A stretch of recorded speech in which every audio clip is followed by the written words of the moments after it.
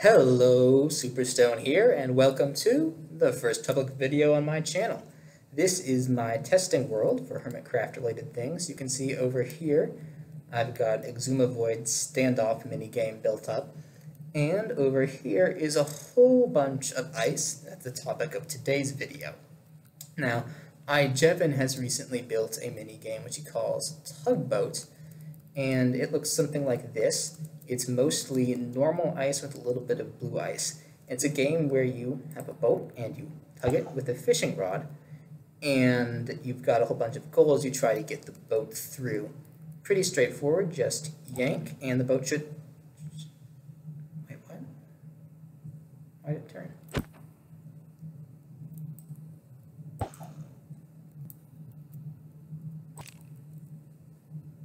And there's been a whole bunch of confusion on Hermitcraft as to that boat effect, which has happened to basically every hermit who's played the game, and they've all been confused by it, and all the commenters and people who watch the videos have been confused by it. There's been a couple of people who've proposed solutions as to why this happens. For example, these comments on Joe Hill's episode 35, and these comments on False Symmetries episode 46, and they all seem to have come to the same conclusion that I came to at first, which was that it's the transition here between the normal ice and the blue ice that does it to the boat. Somehow there's like a refraction effect, and it just bounces off the blue ice, which, you know, kind of seems to be what's happening there.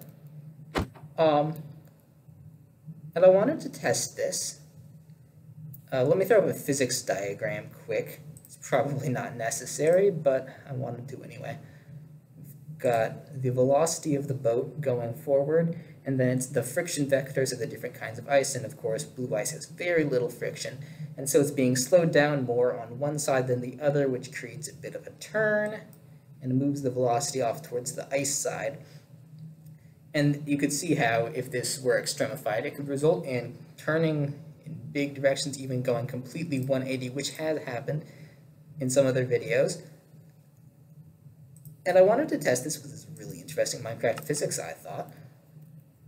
Wanted to see how it works, and the first thing I decided to do is get a baseline on how far a boat would go based on how far you were away on the different kinds of ice. So just standing here, yanking, watching it go straight as a whistle, and doing that from different distances. And this turned out to be really boring information, and I don't think I even kept it. It might be, paper might still be around here somewhere, but it's not interesting. But you just, wait, hold on. This is all ice. This is, I'm picking block here. This is all normal ice, and it just bounced. That boat just bounced without any transition, which was our working hypothesis here. Will it do it again? It went straight the first, it went straight that time too. Let me get, okay. Oh, there it goes again. Wait, hold on. That time I wasn't flying. So I might not have been flying the time it happened before. Does it have to do with my flying? But then it has to do with me. It's not touching me. That boat's way, way away from me when that happens. It's nowhere near me. And you can't interact with a boat without touching its hitboxes. Let me turn hitboxes on. F5. You can't interact with a boat without touching. Oh, wait. You can. And you see where we're going with this now. At about 3 pixels away from a stationary boat, you can start bumping it around, and it can start bumping you around. But this distance is proportional to how fast it's going. You get it going real fast on this blue ice, and I missed, that happens a lot. And it can start bouncing like 7 blocks away, maybe even 8 blocks away, maybe more. I haven't measured it exactly because it's really hard because it all happens so fast. But yeah, we go F5 here so you can see it a little bit better, and just starts slowing down a long ways away. It doesn't finish until it gets closer, but it starts slowing down a long ways away. Interesting. So this effect would explain a whole lot of what happened in the videos. But it doesn't rule out that there's some torsion going on, some ice change happening. But we throw it there, kind of looks like it happened. Now, I was a ways away there. I was a ways back, and it kind of looked like it veered just a little bit off to that side. Let me get up in the air so that I can make sure I'm not interacting with it. Yeah, so I don't want to be up too high because I don't want to yank it into the air because that will mess things up in another way. But if we stand like this, right, even if we stand right next to it, it should be clear that we're not interacting with it. And, oh, that time it didn't turn, just straight. That's normal ice and packed ice. Let's do something with normal ice and blue ice. This is, of course, very small scale, but that looked pretty straight. Hard to tell on such a small scale. It looked pretty straight.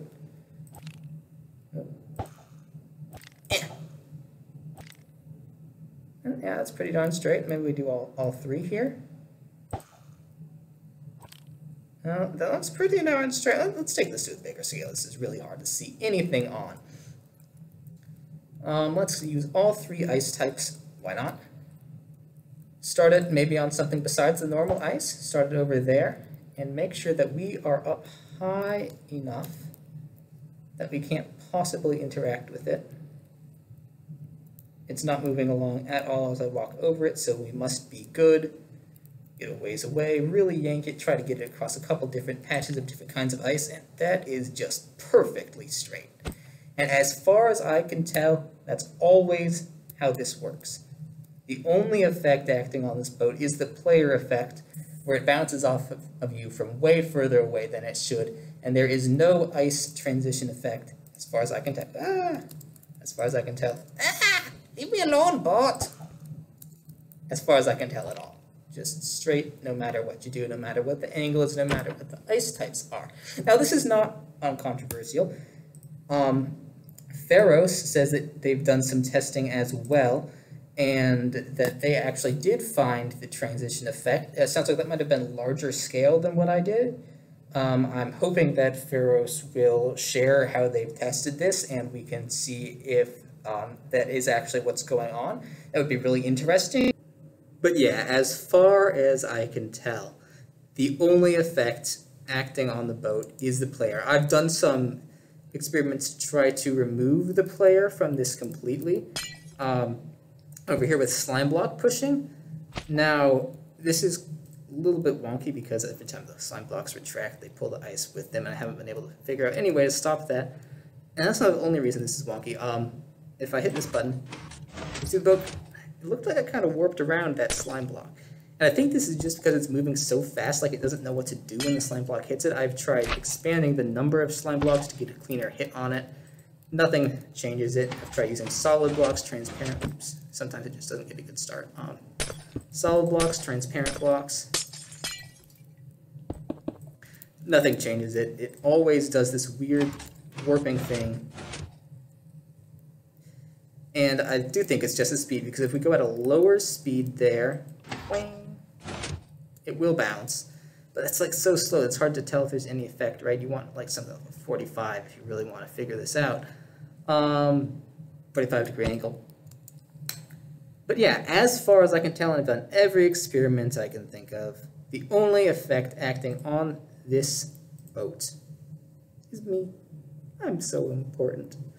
Feel free to prove me wrong. This is all for the sake of conocimiento, all for knowledge.